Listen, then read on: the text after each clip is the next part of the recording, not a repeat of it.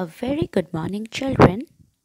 Today we will be learning about the impurities in water and how to remove the insoluble impurities.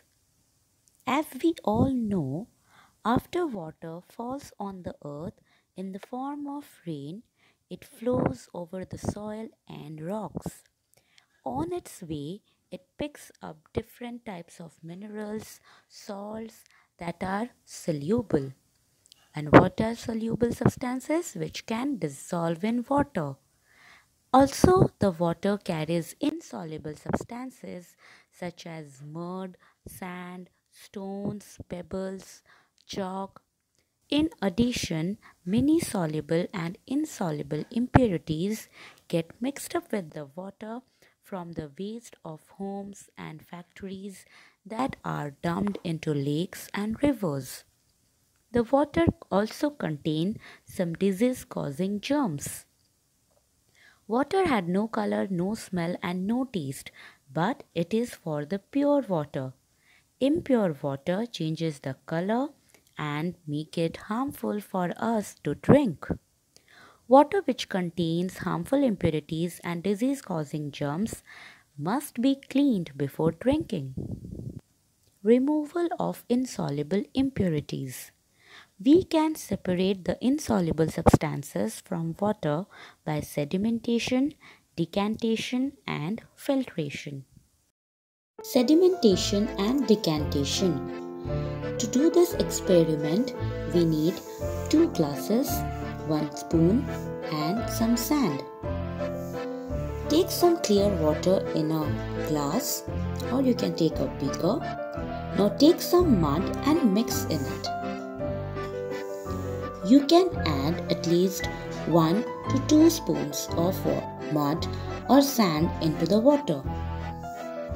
As soon as you add the sand in the water, it changes color. Slowly mix it. Now keep it undisturbed for some time. You can see that the insoluble particles or the sand particles are settled at the bottom. Can you see that? The insoluble particles of sand settled at the bottom, and here the water or the sediments are at the bottom and the water is above. This process is called sedimentation.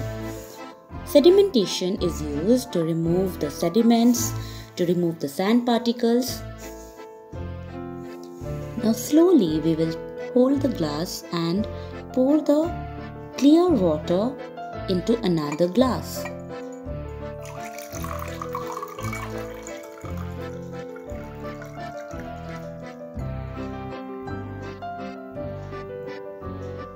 And this process is called decantation.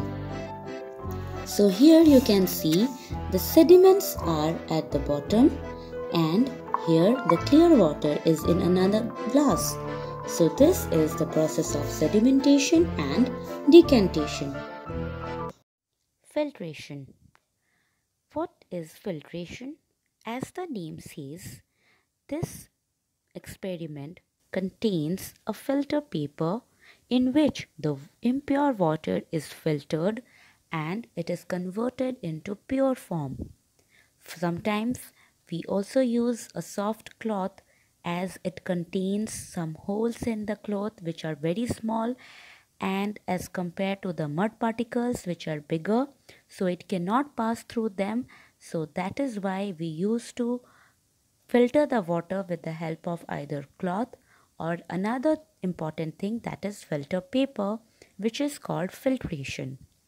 In filtration, water containing insoluble substances are poured into a funnel having a cone of filter paper.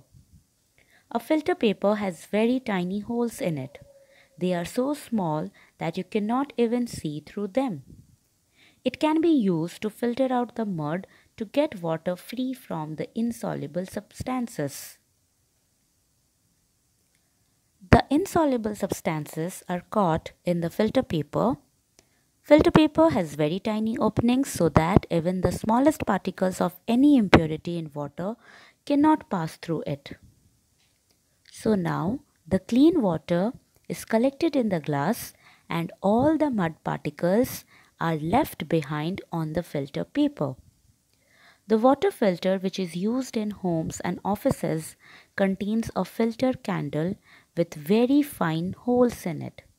It is used in order to filter out the insoluble impurities. So today we learned about the separation or removal of insoluble impurities from water. In my next class and next video, we will be looking at how to remove the soluble impurities. Till then, thank you and have a good day.